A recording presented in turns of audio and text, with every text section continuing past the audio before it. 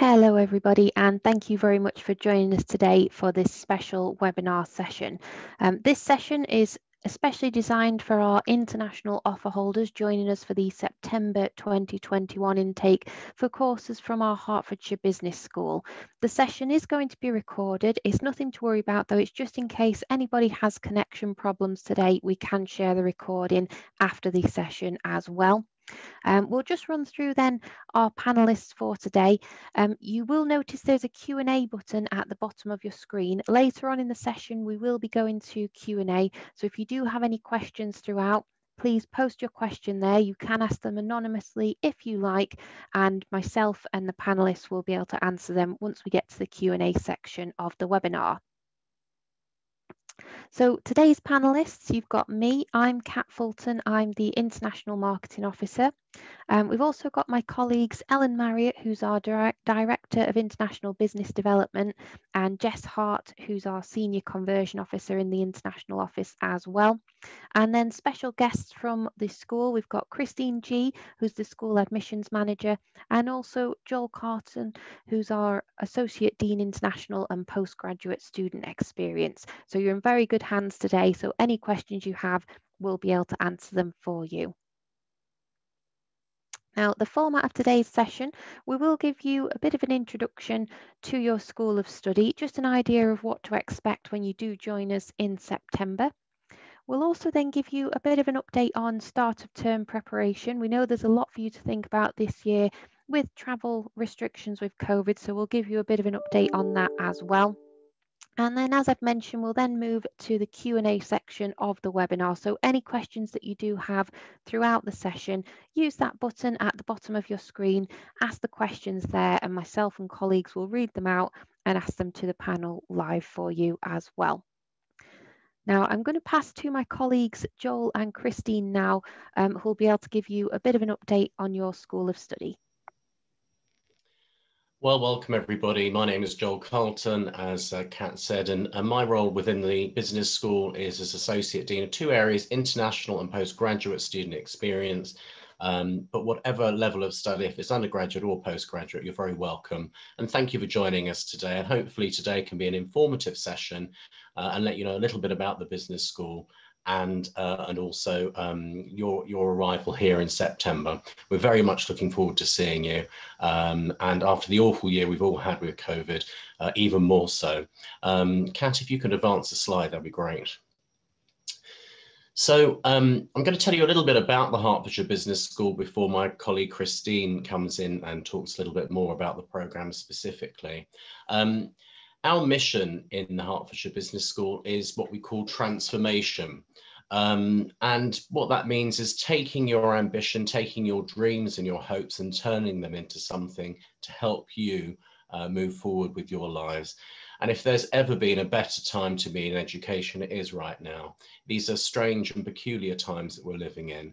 But the fact that you're choosing to take a course in education and you're signed up to take a course in education now, I think is wonderful. Because if there's a good time to invest in yourself and invest in your future, it's right now, isn't it?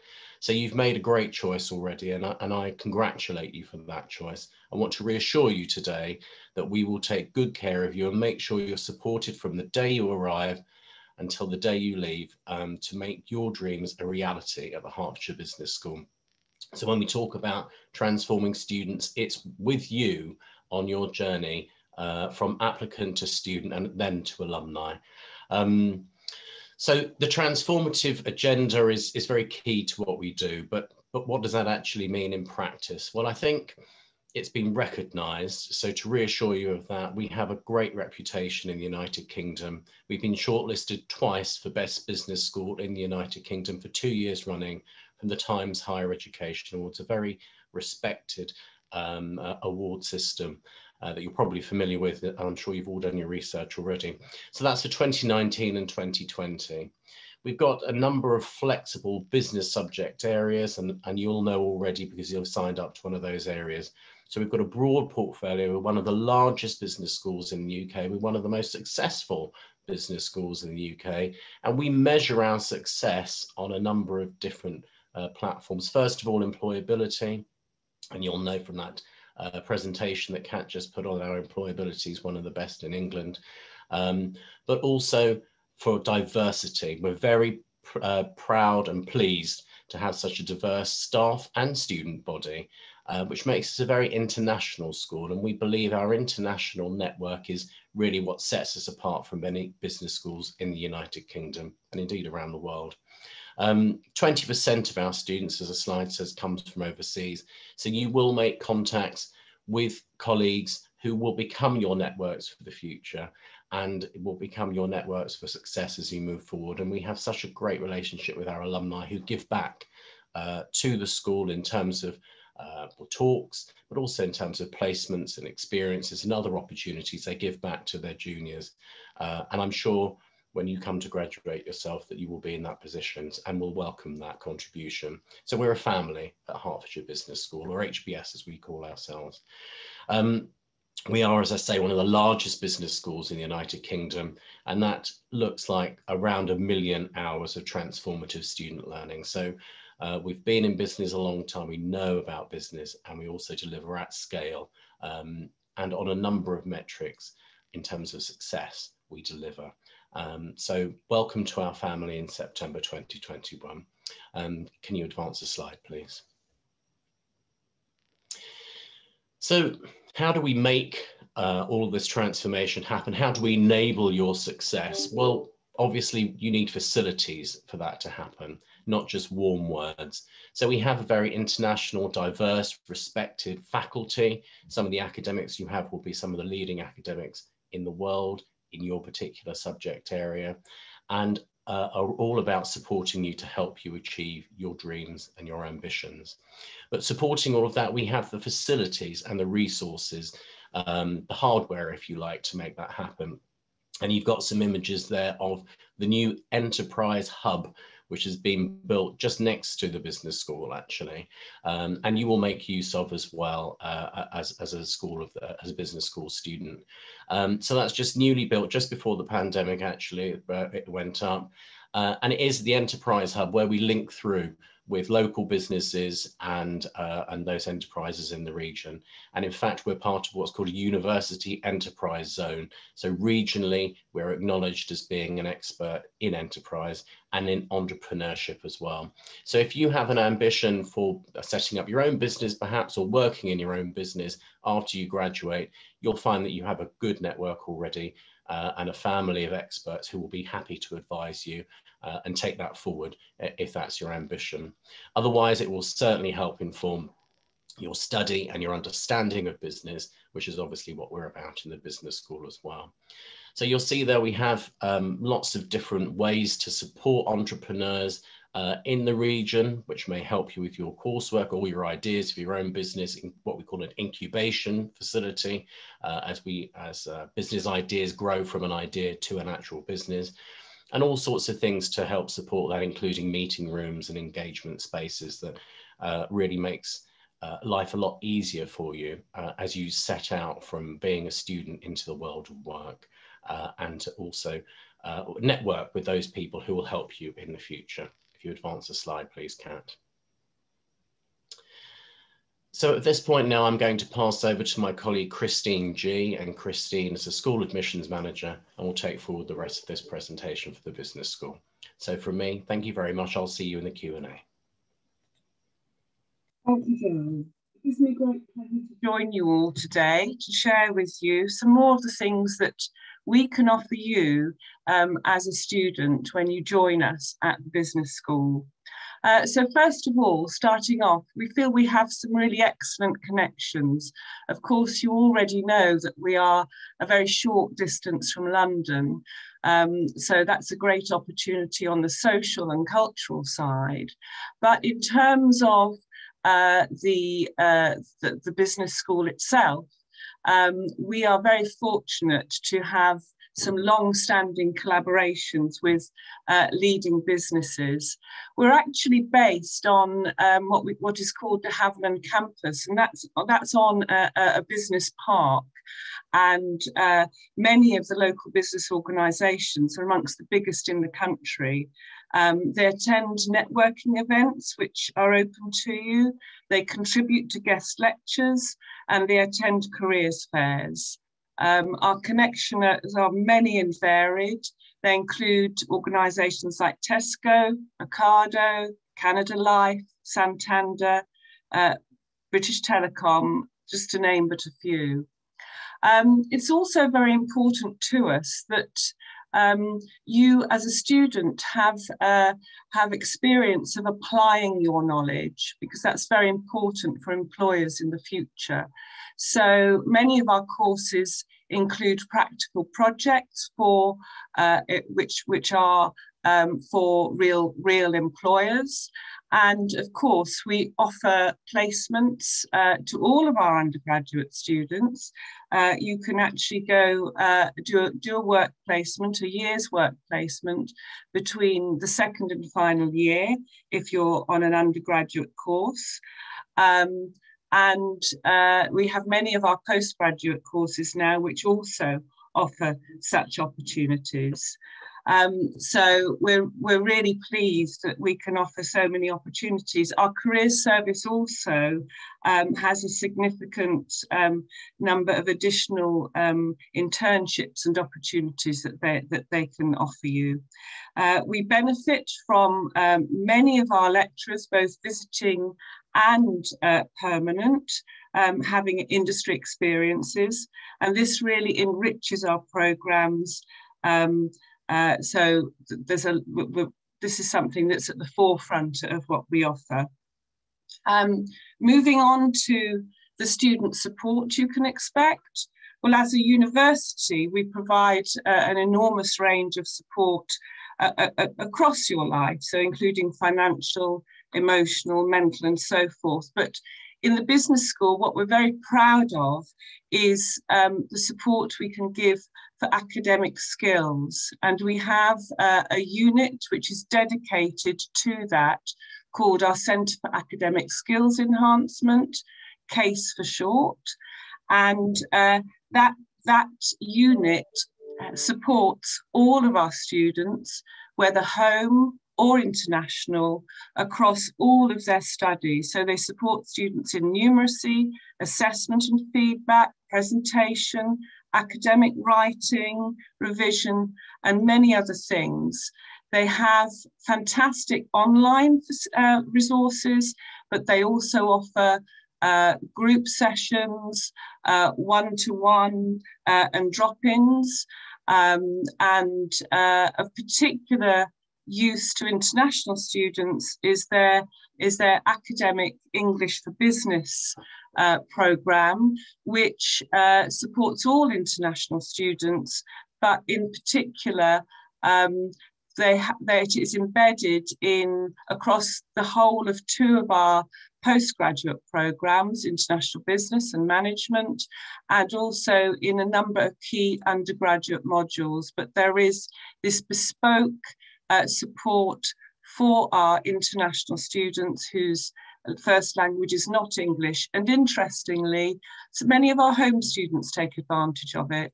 I must emphasise the Centre for Academic Skills Enhancement, its mission is not just to support perhaps those who are struggling, it is there for everybody to help you gain the best possible degree classification or grade at the end of your studies. And things like joining in on the academic English for business, we have real results from that which show that it has a very positive impact for our students. And it's great to be able to share with you also that we offer on our undergraduate programme the opportunity across most of our subject areas to combine a subject with a language minor. So we offer French, German, Japanese, Mandarin and Spanish, all from beginners level, and French and Spanish from advanced level. Everything else is offered at intermediate level as well. I have to say, word of warning, if you are absolutely fluent in a particular language, then we wouldn't be able to take you on that. But of course, what a wonderful thing to add to your portfolio of skills is a language. If many of you will be bilingual at least already, add some more, and it really makes you add another language, and it really makes you stand out from the crowd when you're applying for jobs at the end of the day. We're going to pass over to the video shortly for undergraduate study, and Kaylee here has just graduated in accounting with French, and I think she's going to touch on one or two of the things that I've talked about as well. So hand over to Kaylee for the moment.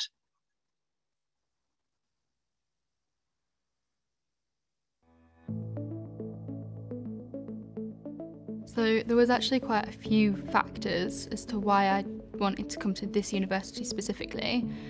First off, because I could do French alongside my accounting degree, so I have the opportunity to do the language that I wanted to continue doing, as well as doing the accounting, which is the career path that I want to take. Secondly, you get a lot of exemptions with your professional body doing this degree. Finally, I came to an open day and everyone was actually really friendly compared to other universities that I'd actually visited, and that sort of made my mind up. In your first year, you start off covering all the basics, so even if you've never done any type of accounting before, you build your knowledge up from the basics. In your second year, it splits off into more specifics, and then in your third year, you advance on what knowledge you've built up over the past 2 years. So you don't necessarily need any prior knowledge of accounting as such to do accounting. You just kind of need to know what it is and why you want to do it. But the course, it helps you build your professionalism for going into the real world. It's more tailored towards a professional environment rather than an academic environment. All of my lecturers are chartered accountants, so they've either an academic or they have been in the industry. They know what a company is looking for when they see a CV. In terms of other help that you can get, the lecturers are literally more than happy to help you at any point. You can email any of them, arrange a time to go to their office to see them, and they will do their utmost best to help you understand what you don't understand. Since day one, I remember not being overly confident. I'd just moved to a different part of the country, didn't really know my surroundings at all, whereas now I'd quite happily hop on a train, go into London on my own, do anything on my own, talk to a lot of people without really being bothered about it. In terms of skills, definitely IT skills. My IT skills were not particularly strong when I started. I'm hoping that eventually I get a job in audit with an auditor's company as such. Doesn't have to be one of the big four, I'd prefer to go into external audit rather than working in management accounting. I am hoping to do a year out in France, essentially a gap year as such, being an English assistant in the north of France. So hoping to do that before I jump into the corporate world.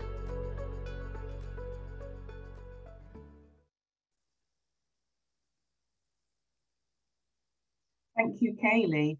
And it's just to share with you, Kaylee actually was one of our student ambassadors, and that's a role that you can have, and it's a paid role, and it might involve all sorts of things to support the business school and the university, and she has helped us greatly on our open days. So she benefited herself, and the open day persuaded her to come to university, and she now has in recent years been helping us with that. So that's a really nice thing to be able to do. Okay, so now just to move on to talk a little bit about our accreditations and career prospects. You can see we have a number of well-respected professional accreditations there, and that is just a small number. If you come to the business school itself, you'll see a great big plaque area on one of our walls, and we have many affiliations there. So just to pick out a couple of those, we have EPAS accreditation. Now, what does that mean? It's an accreditation from the European Fund for Management Development. And basically, they come to the institution and they look at the courses that you're having accredited under a microscope. Our BA in International Business has that accreditation, and it means that they have looked at the calibre of the staff, they've looked at the facilities, they also look for the international flavour of that particular programme. But in looking at how that programme is delivered, they really expect very high standards. And of course, as we share those facilities and staff across all of our programmes, it also says a great deal about the business school. We also have a really good arrangement with the Chartered Institute of Marketing. If you study on the BA Honours in Marketing, you will find that many of the modules, or a number of the modules, help prepare you for the professional CIM qualifications, starting with the first year module, one of our introductory marketing modules, which actually prepares you specifically for a particular professional qualification there. But that is threaded through the whole of that degree programme. We also, for our students who are on our MA in Human Resource Management, they, as students on that programme, are entitled to be associate members of the Chartered Institute of Personnel and Development. And on completion of the course, along with additional work experience, they can become a full chartered CIPD member. So that just gives you a flavour. Obviously, our graduates have gone on to work for many different employers, including many well-known blue chip employers. And you can see just a number of companies there that our students have gone on to work for. I think it's worth mentioning that many of those students who do an undergraduate work placement offered a job on graduation with their work placement employer. So, and fair to say, they don't always take it, but it's a great boost to them, and great to know that they do have that opportunity, and it says a lot for that experience too. So, so that's something to bear in mind. And of course, we're very fortunate that our careers team are able to offer you 3 years of support once you have completed your degree. We will now finish with the school presentation. So next slide, please, with a video clip of some students for our MSc in Business Analysis and Consultancy.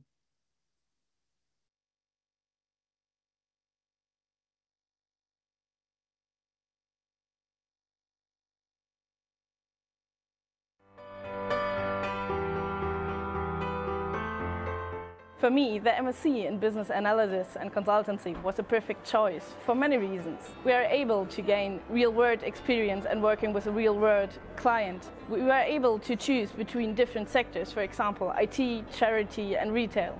Additionally, we were supported by our academic supervisor over this 10-month period.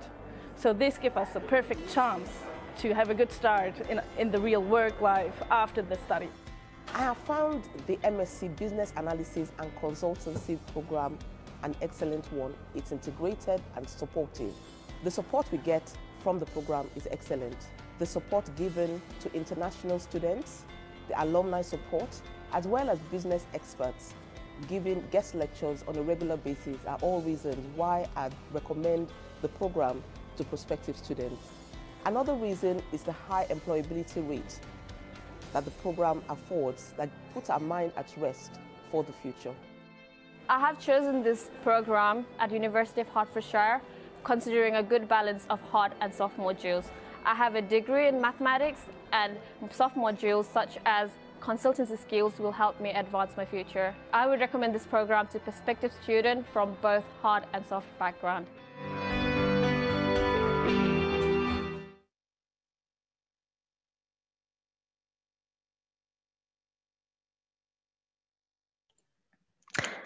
Hello everyone, thank you very much Joel and Christine for giving us that introduction to business as well. I can see some questions are coming through on the Q&A, which is great. We will be moving to the Q&A after this short update about preparing for the start of term. Now, most of you will be at the stage where you've either paid your deposit or you're looking to pay your deposit shortly and you're clearing the rest of your conditions for your offer. After that, you'll be either invited for a sponsorship interview if that's required, or you might be invited to do financial checks as well before our admissions team release your CAS for you. But once you have cleared all the conditions and requirements that they've set out, that's when we'll be able to send your CAS to you via email. You can apply for accommodation once you've got your 8-digit student ID and conditional offer. So you'll get an email once you're at that stage, and then you can apply for the on-campus accommodation. You'll actually get your offer of your room once your CAS is released to you as well, because that's when we know you're definitely coming, you've cleared all your conditions, and the accommodation team will get back in touch to let you know which room out of your preferences they can offer you as well. Now, preparing to travel to the UK, we know things are a little bit different this year. There's a lot of things that you need to think about regarding travel requirements, quarantine, COVID tests. I just wanted to reassure everybody we will be doing pre-departure webinars similar to this one, and we'll be running those throughout mid-July up until about mid-September. We will be sending you an email just to invite you to book a slot on those as well, and we'll be going into a lot more detail about things you need to prepare for the start of term. So your quarantine requirements, how to order food when you're doing your quarantine, how you can get from the airport to on campus. So we will be going in a lot more detail about that. To accompany those webinars, we'll also be publishing our pre-arrival guide on our website. So this will just be full of useful information that you can keep checking back on as well, like packing checklists, where the location of the passenger locator form is, links to the government website as well, so you can check if your country is on the red list or not just before you travel. For those of you who are joining us from red list countries, you are still allowed to travel to the UK if you have got a student visa or you've got valid leave to enter or remain. So you can actually travel to the UK so that you can get registered for the start of your course. However, you must ensure that you book into the government approved quarantine hotels. Now, these are a set price. You have to book through the government approved links. But included in the price, you'll get your transfers from the airport to the hotel, any security that you need while you're at the hotel, your food while you're at the hotel, and also the COVID test that you need to take on day 2 and day 8 of being in the UK. Please make sure that you book into your hotel, because if you don't and you're traveling from a red list country, you can risk a fine and you'll have to be going to the quarantine hotels anyway. So it's not worth it. Just make sure that you book in advance. Now, for those of you who are traveling from an amber list country, you can quarantine in your accommodation that you've arranged when you're in the UK. So if you are staying on campus, you can do your quarantine in your on-campus accommodation. If you're living off campus, you can do quarantine in your off-campus accommodation. You will need to think about ordering your food ready to get you through the quarantine, and we'll be covering more about that in the pre-departure webinars. But the on-campus shop, for those of you staying on campus, that now offers delivery right up to your accommodation. And for those staying in off-campus accommodation, local supermarkets offer a similar delivery service as well. And for those of you on amber list, you'll also need to book COVID tests before you travel so that you can take them on day 2 and day 8 of being in the UK as well. So accommodation booking, as we've mentioned, accommodation is available now to book. You'll be able to book it once you've got your student ID and conditional offer, and you'll get your room allocation once you're at CAS stage. When you do your accommodation preference form, you'll be able to pick your top 3 types of rooms that you prefer. The accommodation will always try and give you your preferred type of room, but if for any reason that's not available, they'll always try and give you your second or third choice as well. And then once you're happy with the accommodation offer, that's when you can pay the accommodation deposit to secure that room as well. If you do want to live off campus, which we wouldn't recommend, especially this year, just because we do have extra support networks available to you on campus, like our Dean of Students team and our wellbeing team. So if you do have to isolate at any point during your studies, it's a lot easier for them to get to you to help you and give you any support that you need. But if you are staying off campus, please ensure that you do use PAL accredited landlords. What PAL is, it's actually a scheme that the university and the local council have set up just to make sure that properties advertised on the PAL website are all in a good state of repair. The pictures that you see will match how the property looks, and also all the facilities in the property like the oven, the washing machine, the fridge, they're all working and in good use as well, and any deposit that you've had to pay is held securely.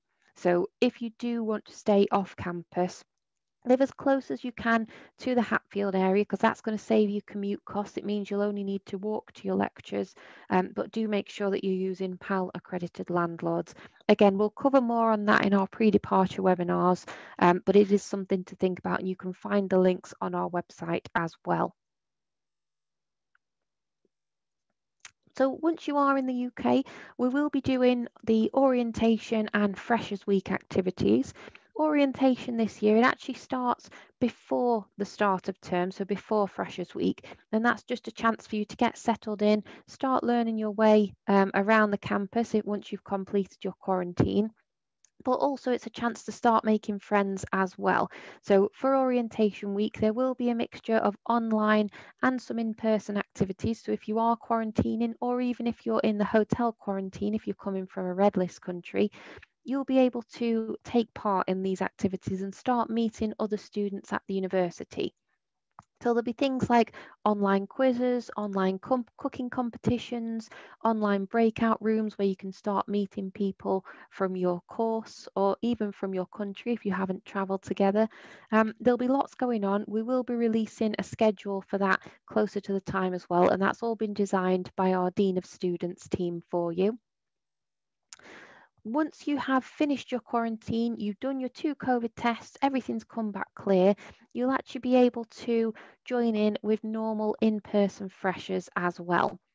So at the minute, the UK government is keeping a close eye on COVID in the UK and slowly easing restrictions as we go and as they deem it safe to do so.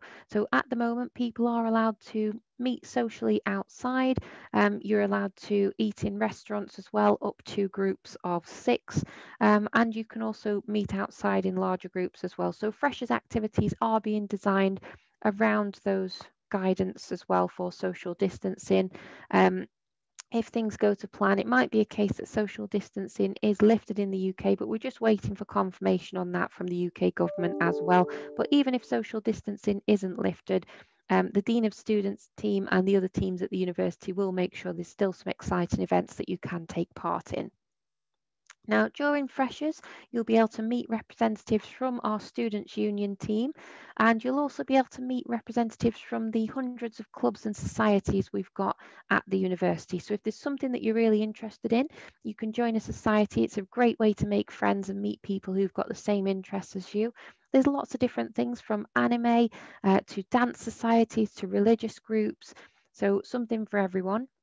If there is a particular thing that you're interested in, but a society doesn't already exist, you can speak to the Students' Union team and they'll actually help you set up a society for that specific subject as well.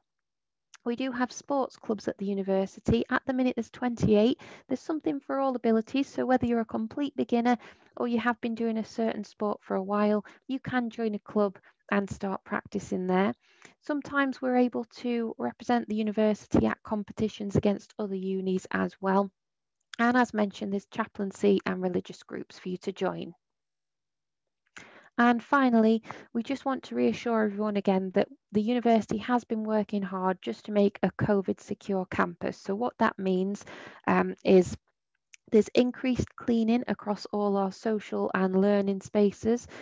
There's also those food delivery options that I mentioned. So if you do have to isolate at any point during your studies, if you're staying on campus, the on-campus shop will actually deliver food to your accommodation door. You can use that through an app, and we'll give you more guidance on how to download that as well in those pre-departure webinars. There's the support for anybody isolating, so the specialist wellbeing teams at the university, the Dean of Students teams, they're very aware that you come into the UK, it might be the first time you're in the UK for a lot of you, and it's a big thing. It's a lot that you need to think about, and with you having to spend your first almost 2 weeks isolating or in quarantine, we're just making sure that there is that extra support there for you, so you do feel like you're getting to join in with activities even though you might be having to stay in your room for a little bit. You'll see screens, signs and hand sanitisation stations around the campus. This is just to remind everybody to keep distance if you're queuing for anything. Use the hand sanitisers as you move around the common areas as well, or if you're going into one of the restaurants or cafes.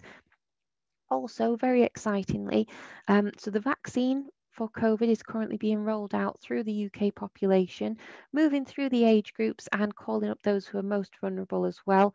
Currently, it's just been rolled out so that anybody over the age of 18 can go for the vaccine as well. When you apply for your student visa, you'll also have to pay an NHS health surcharge. This allows you to use the NHS as normal once you're spending your time in the UK.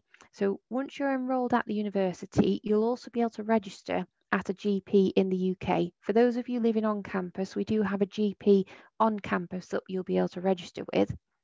Once you're registered at a GP in the UK, you've paid your NHS health surcharge, you'll also go into the queue to get the vaccine on the NHS as well. So this is a great thing just to give you peace of mind for when you are moving about the campus, going to your lectures. Usually they'll either send you a letter or they'll send you a text letting you know that it's your time and you can now book for your vaccine too. And because you'll have paid that NHS health surcharge, you'll be able to get that free of charge as well. Just to clarify, you don't have to have the vaccine in order to travel to the UK. We know that it's not available in all countries, it's not available to everybody at the minute, so it's not a requirement for you to have it before you travel. You just need to make sure that you follow the quarantine and travel guidance for the country that you're coming from. So whether that's a red list country, amber list country, you need to make sure that you're booking into the hotels, completing the passenger locator form and also booking your COVID tests as well, just to make sure you don't get any fines. So what we'll do now, everyone, we'll move to the Q&A portion of this webinar. I can see some questions have been coming in and my colleagues have been answering them as we go as well, which is excellent. If you do have any business specific questions, this is the perfect time to ask them now that we've got Joel and Christine in the room. So just use that Q&A so we can ask your questions out live, type your question and we'll ask them for you. Just to be mindful as well, we have answered quite a few already typed ones, so you might want to have a read through the ones that have already been answered, just so that we don't risk asking the same ones twice. We've had lots of brilliant questions come through. Joel, I'm wondering if you can help with this one. Are there any requirements for a placement? Well, there are requirements in terms of you need to pass a certain number of modules to move on to the placement route in the second year. And that does vary between programs, but typically you need to pass all your modules at a certain grade. But if you've got a specific question about a particular program, then we'll be happy to answer those offline and sort of email you directly with that information. No problem. Fantastic, thank you. Thank you. And I can see, just talking about placements as well, somebody's asked, is there any fee for placement? So no, usually if you're doing your optional placement year as part of your undergraduate course, you won't be paying any fees for this year, so there won't be any tuition fees. Some placements might actually give you the opportunity to earn a salary as well. If you are doing a master's course that already has a placement integrated into it, then it'll just be the tuition fees that you'll pay for the course as well. So you won't be paying any additional surprise fees for the placement once you're already on the course. I've got another question here, Jo, I'm wondering if you can help us with. So someone's saying, is the MSc Finance and Investment Banking course accredited by any professional body? And they're given a few examples such as CFA or ACCA or any similar bodies. Well, I'm going to tap into Christine's expertise for this one, actually, but I do know that CFA materials are used as part of the teaching on that programme. So, but over to Christine for a more informed answer. Right, I'm not sure how much more informed it is, but I can, yes, I understand that's correct about the CFA material, Joel. Would say it's because it's finance and investment banking, it is a rather different subject to accounting. So something like the ACCA would not be appropriate, although if you had studied accounting and got ACCA qualifications and experience, we might consider you as an entrant, but it hasn't got any accreditations that way. I'm not aware of any specific additional accreditations, but it's something I can check up on for you. So yeah, I think the main point is, as Joel said, that CFA material is embedded in the programme. Just to sort of reassure folks, obviously, Christine and I work across the school. The people who actually run the programme and that you'll deal with on a day-to-day basis, the experts, are the programme leaders. So any very specific questions, we're happy to take back to those programme leaders and get a response to you. So just to reassure you of that, if you have anything specifically we can't respond to. That's brilliant, thank you. Thank you both. I can see that there's quite a few questions coming through regarding red list countries and vaccination, so I'll quickly answer those as well. If you are fully vaccinated already from your home country, you do still need to complete the quarantine period required. Whether your country's in the red list, amber list, green list, you must still follow those quarantine requirements when you're travelling to the UK, even if you've been vaccinated. Regarding the red list hotel package cost, I know that a few of you are asking if the university can contribute anything to those costs. Unfortunately, not at the moment. If anything changes with that, we will let you know, but it would be up to yourselves as the student to cover those costs that you need to pay for when you're coming to the UK. Do keep an eye on the red list, because the countries, the UK government is keeping a close eye on them. Some countries have been moving in and out of the green list or the red list, so check before you travel as to what traffic light system your country is in. Fantastic, thank you, Kat. I've got, there's so many questions coming in. It's brilliant. Thank you so much, everyone. I've got a really good question here. Christine, I'm wondering if you can help us with. And someone's just said, I've noticed with MSc Management that it seems to be coursework based. Will there be any form of exams for each module as well? Could you give us a bit more detail about the assessment methods? I'm afraid that's something that we would have to refer back to Mary Simpson, the programme leader. I'm under the impression that there are no exams, but I would not want to state that publicly without checking with her first.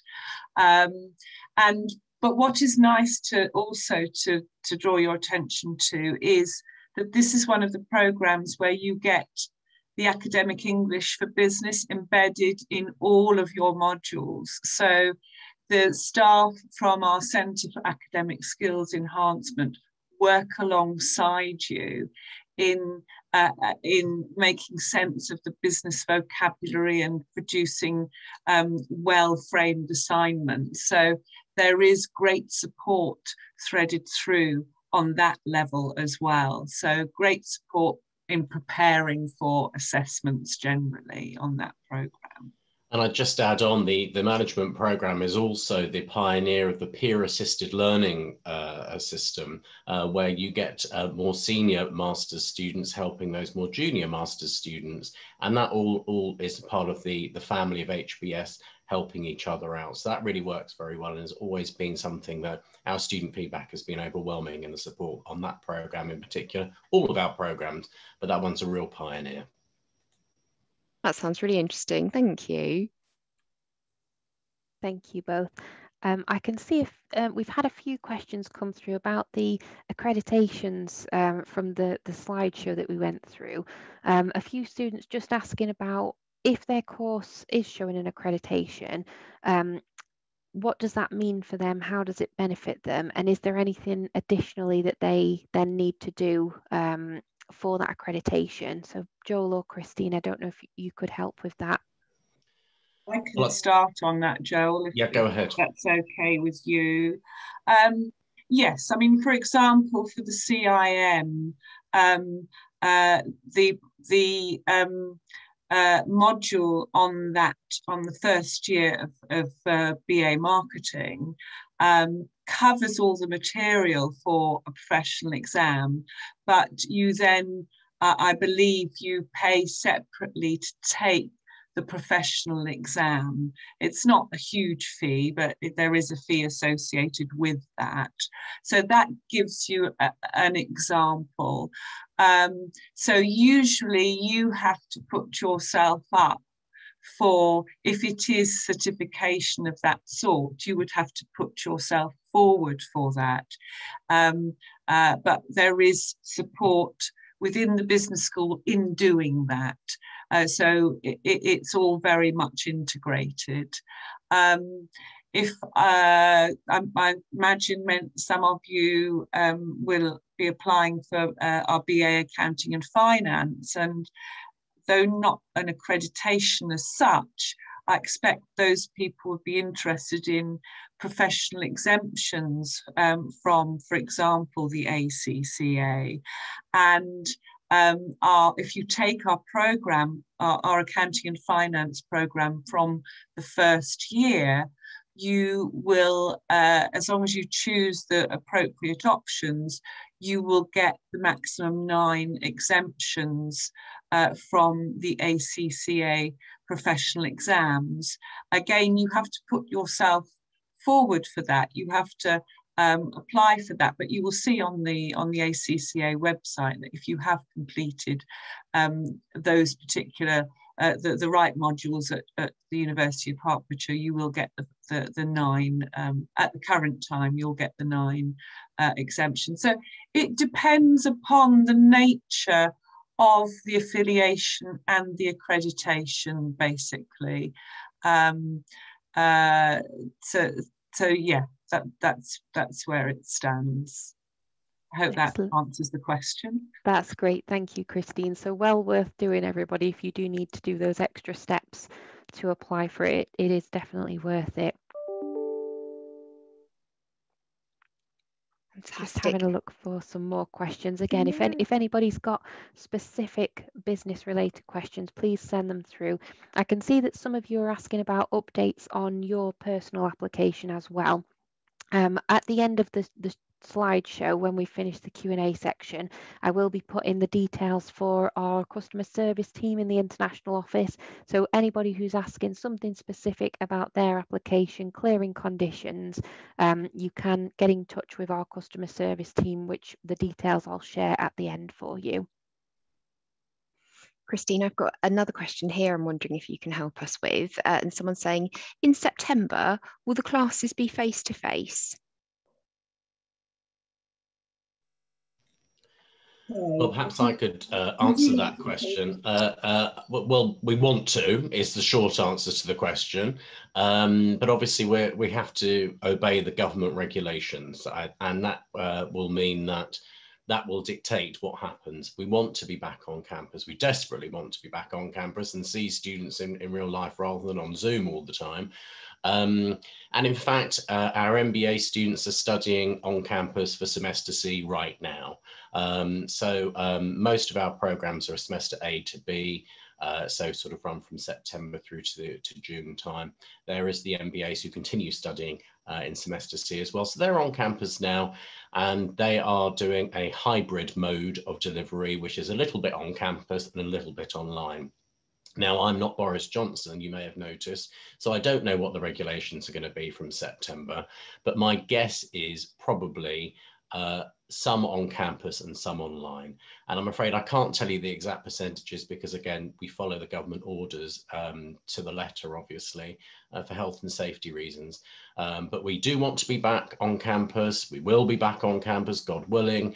And, you know, barring any, crisis, we'll be back on campus and we'll look forward to seeing you very much then. So sorry, that's a bit of a waffly answer, but I can't really be more precise than that at the moment. No, that's perfect. Thank you so much, Joel. And we completely understand. Yeah, we're just going with the flow and going with the exact government guidelines as well. Thank you. Thank you, Joel. And just to remind everyone, to complete stage 2 of registration, that is going to be on campus this year. So you do still need to make your plans to get over to the UK, ready for any of those in-person sessions as well that you're timetabled in for. I know some people are asking about the start date. You do need to check your specific offer letter because some courses might have a slightly different start date, but the general start date for everybody will be, I believe it's the Monday the 27th of September, but do check your personal offer letter for your individual start date for your course. So I can see another question. I've just had somebody asking about placement opportunities. They've asked in particular for the MSc Finance Investment Banking, but Joel and Christine, I don't know if you know of any placements that previous students have gone on that you're allowed to give us a bit more information about, or projects that they've done while they've been on placement. I'm afraid we'll have to refer, I think most sensibly have to refer that one back to George Katechos, the programme leader, who can give much more detail. Yeah. No problem at all. So that student, I know it was an anonymous question, but if you send us an email at international@hearts.ac.uk with your details on, we'll be able to find out a bit more information for your specific course as well, so you can send that after the webinar. Christine, I'm wondering if you can help with this one, but if it needs to be referred to the programme leader, then that's fine as well. But the question is, which module should I choose to achieve the CIM certificate? I want to apply for the BA Honours in Business Administration. The actual module is the introductory marketing module on the first year, and it is a compulsory module. So you don't have to do anything is the short answer. That's brilliant. Thank you. Perfect. And I know some people are asking about how do they find part-time jobs when they get to the UK as well. So yes, if you are coming over on your student visa, you can work up to 20 hours per week during term time. We do recommend you to stick to 15 hours per week just so you get a good study work balance, because your studies need to take priority over any work that you do. We do have a careers and employment team at the university, so they can actually help you with polishing up your CV, any interview practice as well. And there's also a special job system called Handshake that the university has that you can actually search for jobs on as well. But there are quite a few part-time jobs close by. So in Hatfield Town, there's lots of shops and restaurants in the Galleria. Some students might have part-time jobs there. Also, with the proximity to London, some may venture further afield, but you need to make sure that you take into account your commute costs for any part-time job that you're looking at as well. Just make sure that it's not going to cost you too much for where you're travelling, especially because you need to make sure you've got plenty of time for your studies as well. And just to add on to the resources that Kat was talking about from the university, inside the business school, we have employability champions who also help with your employability in terms of CVs and interviewing skills and the whole other range of activities. And that supports you kind of on a more personalised basis, apart from the university resources. And we've got a champion called Emma, a postgraduate, who's magnificent, frankly, and also Ray and Izzy at an undergraduate level. So whatever level of study you're coming in on, we've got lots of employability resources to help you. Excellent, really good. Thank you, Joel. So I think we've probably got time for one more question, just because we are approaching the hour now. So I'm just having a look for any business related questions as well.